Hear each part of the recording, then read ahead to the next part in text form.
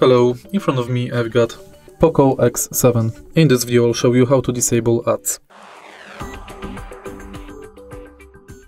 To disable ads on this POCO smartphone, you can use three methods. Firstly, let's go to Settings and now go to More Connectivity options. Enter Private DNS and select Custom Name. Type dns.adguard.com and save. This should block all ads.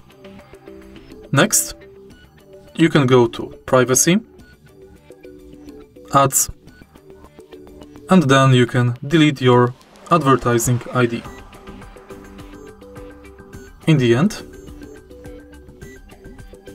to delete security apps, go to Security App, Settings, Cleaner, and switch this button off to disable recommendations. If you find this video helpful, please leave like, comment and subscribe.